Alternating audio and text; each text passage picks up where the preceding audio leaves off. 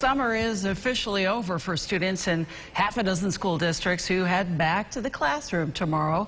Grades K through 9 in Fayetteville Manlius will be headed out to the bus, along with kids in Auburn, Cato Meridian, Jordan Elbridge, Marcellus, and Port Byron. Police are doing their best to ensure every child makes it to and from school safely by reminding drivers of the back-to-school rules.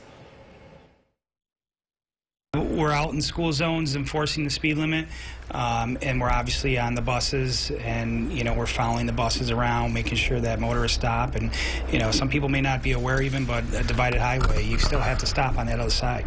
So you got to be alert and know when that bus is going to slow down. When the yellow lights come on, that means caution, it's going to be stopping, and then when the red light's on, you have to stop.